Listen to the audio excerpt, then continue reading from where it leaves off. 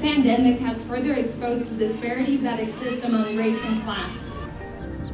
Our white governor opened our state when COVID-19 cases were rising in communities where plants like Smithfield, Tyson, and JBS are the main source of income. Today, I stand in solidarity with all plant workers across our state of Nebraska.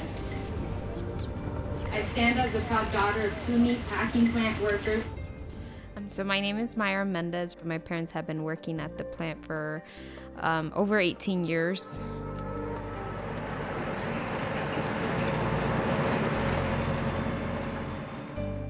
And so when we heard about those first cases, it was very like, it's here, it's real.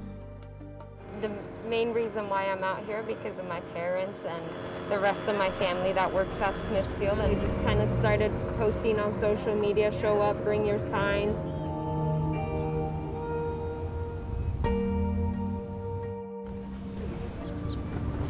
Another Saturday in solidarity with our workers.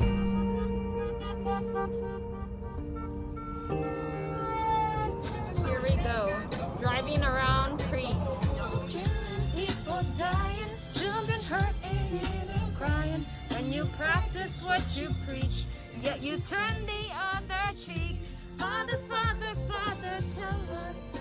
Oh, I've never heard of a protest happen at Smithfield.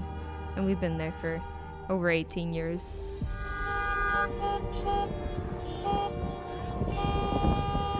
We will continue to advocate and raise awareness on injustice towards plant workers, but we can't do it alone.